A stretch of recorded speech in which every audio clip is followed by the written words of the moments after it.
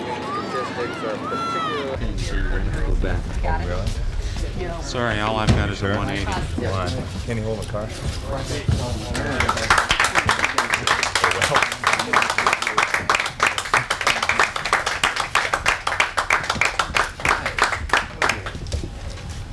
Which one's got the cab? Where's the blue sedan?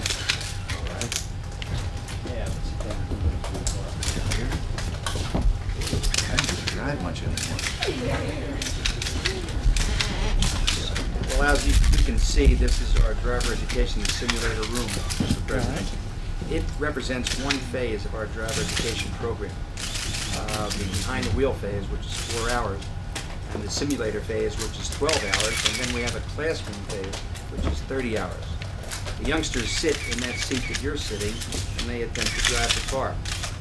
It has an exact duplication of everything that occurs in a car: brakes, accelerator pedal, gear shift lever, and so forth. So we try to make it as real as possible.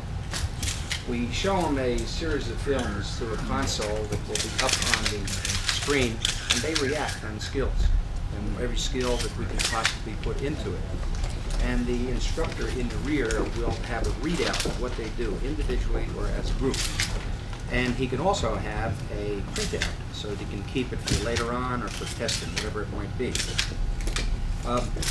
We feel that an item like this, a simulator, really depicts everything in a normal situation. And the whole objective is to teach the youngsters something to do realistically in a practical situation out on the road, but without danger of an injury or an accident. We're very happy and we're pleased that a new unit that we have in this particular car and this car is an analyzer. And the analyzer will be able to depict or illustrate stopping distances on different surfaces, a wet surface or a dry surface or a hill or on ice or snow. But the most important thing is that we'd be able to also illustrate the stopping distance while a person might be under the influence of alcohol. And this is what we are really pleased about. If I can maybe try to illustrate, up here there is a panel, and it says normal and driver. What we will do is there will be flashing lights, red, white, and green. And at a particular time, all the lights go out except the red lights. In that instant, the student will take his foot off the accelerator, put it on the brake. And that is the reaction time distance. Normally, it's about 3/4 of a second. And a car will travel about 60 feet at 55 miles per hour. As he presses the brake, the car will travel now another distance until the car stops. And that's the braking distance. The two of them put together is total stopping distance. Now, he will get a reading up here. And that will be approximately 250 some odd feet. Well, now, when that happens, is this supposed to be an emergency for really slamming on the brake? Yes, slamming on the brakes, Mr. President. Then the instructor will put it back in again, and he will simulate that he now has a certain amount of alcohol, for instance, 0.15. And he will ask the student to again make an emergency stop. And another reading will come up here. And that will show maybe a distance of 1,000 feet or 1,200 feet, and will graphically illustrate that stopping distance is increased tremendously with the ingestion of alcohol into the body. And we feel very, very good about something like that because it works in very well with this alcohol awareness program that we're conducting. We are the only school in the state of New Jersey that has this unit in. Lights, please. But he's come here because of you. He's come here because of the job you have done. Delighted with his endorsing myself of the 21-year-old drinking age, and so I'd like to congratulate you. Everyone here at Oradell High School, Mothers Against Drunk Driving, RID, and are still doing so much. Keep up the good work. Our lives and our children's lives.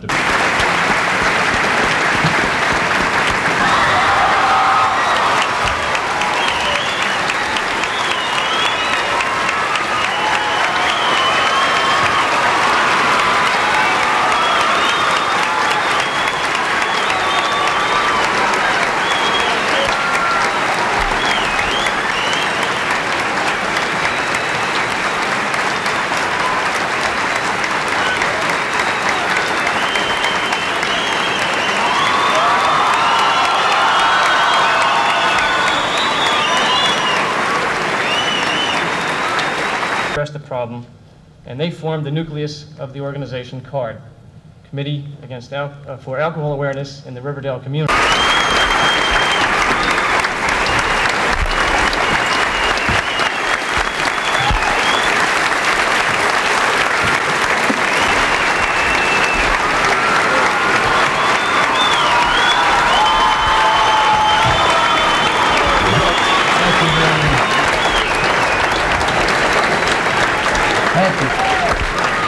Friends, down neutral. It's been too long between meetings. But all we're saying, we need a rebirth of the American tradition of leadership at every level of government and in private life as well. The United States of America is concerned to deal with a great national problem. And in doing this, the movement against drinking and driving. This is community leadership and community involvement. So was the Boston Tea Party. So was the abolitionist movement. War since World War II. And the Commission strongly urged federal action to require a 21-year-old drinking age. Now, I want to so full of promise are not ended or crippled. So we know what the problem is. We know that society has a stake in solving it, and we know realities among 19 and 20-year-olds in the first year alone. Well, when you're talking about a 26 drinking age to 21, I was delighted and hopeful. I made speeches to support it. And there was momentum, fed in part by good. In all, 23 states now have age 21 laws.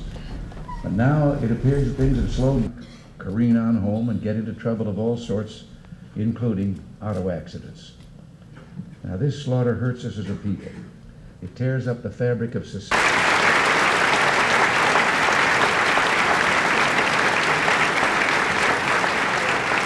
May your good work continue, and just look at who you will be working for up here in these stands, these young people. Thank you very much.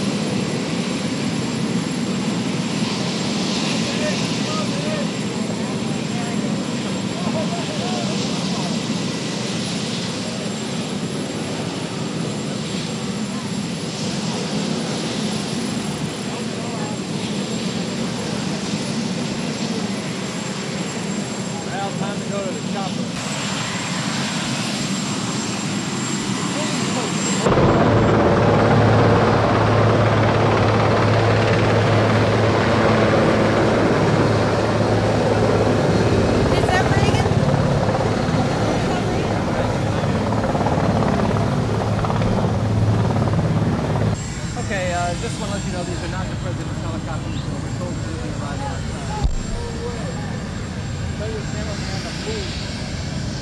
I warned him.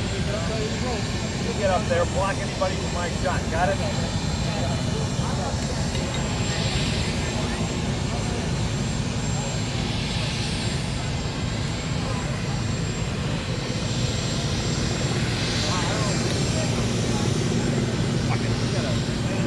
Goddamn thing with this goddamn Mickey Mouse skit.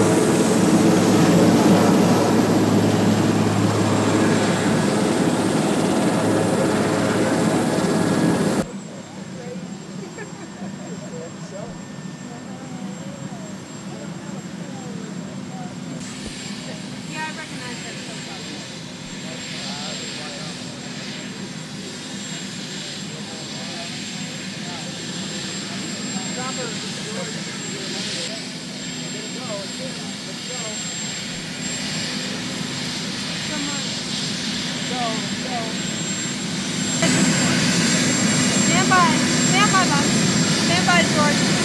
You're on. Yeah, but this is about me over the airport, so we're just doing something accommodation. So that's